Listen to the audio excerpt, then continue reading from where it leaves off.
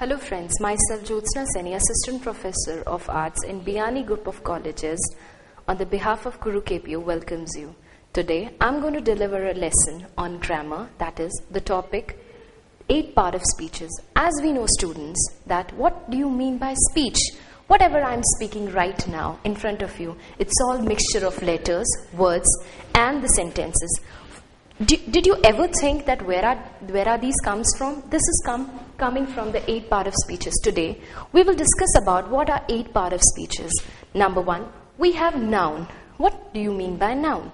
Pronoun, adjectives, verb, adverbs, preposition, conjunction, interjection. It's a blend of 8 part of speeches. Number 1, we will going to discuss about noun. What is a noun? Noun, as we know from the childhood itself, noun is the name of person, place, animal and thing. Any person, for example, if I say Ram, Ram is the name of a person, we can say that Ram is a noun. Place, Jaipur, Jaipur is a pink city, so we can say Jaipur is a noun. Okay, dog is a faithful animal, dog. What is dog? Dog is a noun. Again, a pen is mightier than the sword. Pen. Pen is what? It's a noun. Now, noun can be divided into 4 more categories. Number 1, proper noun. What is a proper noun? Proper noun means a name which is given to a proper person, proper place, proper thing or proper animal. Second is a common noun. Common noun which is used by a common people. For example, pen, copy, Mohan, Ram, Sita, etc. which is a common name for all. Material noun. What is a material noun? Anything which is made up of some of the material. For example, the ring is made up of gold, if I say. So what is a ring? A ring is made up of gold. So here gold is a material noun. Now abstract noun. What is the abstract noun? Any feeling coming out from any person. We can say the love is important in everybody's life. Here the love is what? Love is the abstract noun. Second comes as pronoun. The word which comes in place of a noun is known as pronoun. For example, if I say Ram is a boy, if I don't know the name of Ram, I can say Ram. What is a Ram? Ram is a male. So I can say he. He is a boy. So instead of Ram, I'm using he. What is he? He is now, we can say it's a pronoun. Adjectives. Adjective means anything, any word which qualifies a noun or a pronoun. For example, if I say Ram, I can say Ram has a good qualities like Ram is a brave, Ram is smart, Ram is taller, Ram is slim. So this smart, tall, slim, what is this? These are all adjectives. The quality which qualifies a noun here.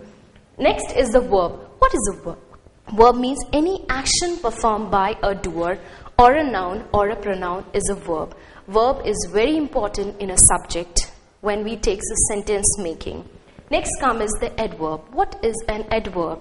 Adverb means that the quality which a verb has. For example, verb means what? Is an action.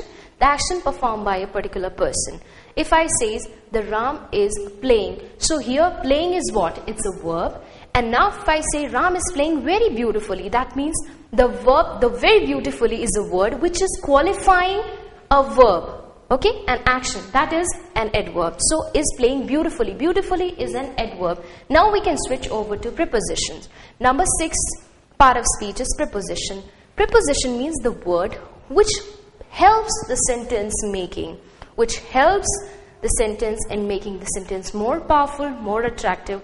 Without preposition, we cannot switch over. The meaning cannot come out from the sentence, isn't it? For example, if I say in, to, for, from, up to, on to, above, below. These are all preposition. The next comes is conjunctions. This is a very most important part of speeches.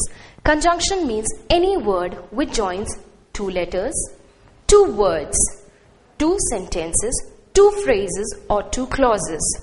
This is the conjunctions. For example, if I say and, but, because, but, although, but also, either, neither, nor, etc. Last but not the least is the interjection.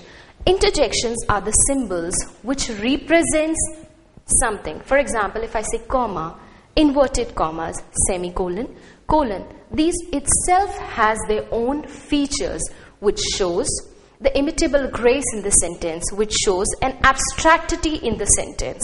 For example, if I say comma, where should I use comma? When I used to pause the sentence. Where should I use the full stop? When I stop the sentence. This is all the 8 part of speeches. In a very precise manner, I'm going to discuss about the 8 part of speeches. For more study material and video lectures, you can log on to our official website www.gurukpo.com. Thank you so much for watching this video. Thank you, and thank you.